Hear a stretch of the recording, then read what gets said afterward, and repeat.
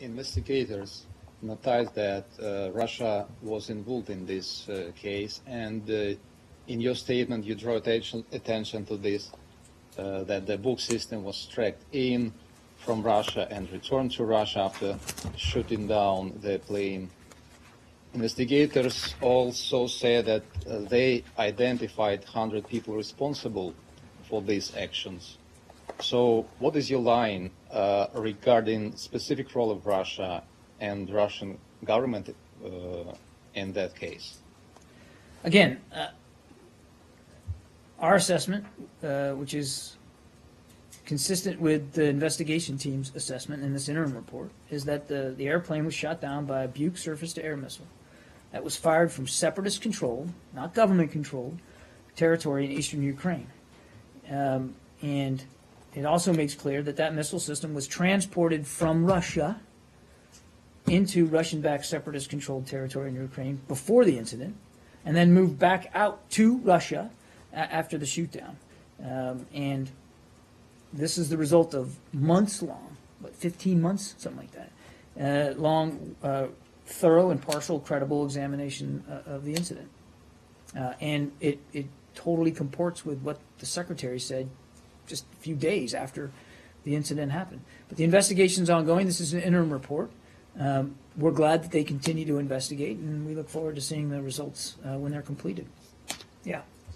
Excuse me. Just to follow up on that, I mean, what sort of, if any, next steps will you be taking? Will you bring this up with the Russians? I mean, if any, do you have a plan going forward now? Well, again, it's an interim report. I think we need to let the investigation conclude. I don't want to get ahead of decisions right now while they're still investigating. All the indications are, as I said, comport with what our views were of the incident, and we'll just have to see, how it plays out. Have we had conversations with Russian counterparts since this incident about our concerns, about this narrative, about our views? Absolutely, we have. Absolutely, we have. But I'm not going to get ahead of anything yet. You welcome the conclusion of the report. Are you aware of the Russian response to the conclusions? Yes. And what do you make of the Russian reactions? We've seen their response. I think we hold it to be completely without merit and absolutely not in keeping with the findings of the interim report, and certainly not in keeping with what our own understanding was, even just days afterward.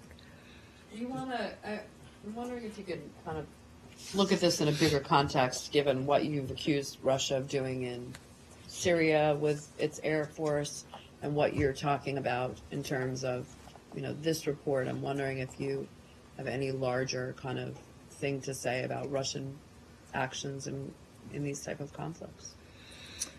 Here's what I would say, more broadly speaking. I mean, a lot of the tensions that we're dealing with are the result of Russian decisions made in Moscow to destabilize areas of the European continent, to prop up a brutal dictatorship in Syria. These are Russian sovereign decisions that they also should have to speak to, and aren't necessarily being challenged by media in their own country to face up to these decisions that they're making. That said, I work for a man who I think you all know believes in the power of dialogue and diplomacy. And he has said many times that where there are areas where we can cooperate with Russia, we're going to explore those opportunities. The Iran deal was one of them. And up until lately, I think we really believed that Syria was one of those. We're obviously having significant doubts about that now going forward. But he's not afraid to try to find common ground where it can be had, and where we can work with Russia on things. Obviously, Ukraine is one of those areas where we continue to have major disagreements with the Russian approach. And that is why the sanctions regime stays in place, because Minsk isn't fully implemented, because Russia hasn't fully implemented their side. Now, I understand there's Ukrainian obligations on that, and we're working closely with them towards that end. and they have implemented many steps.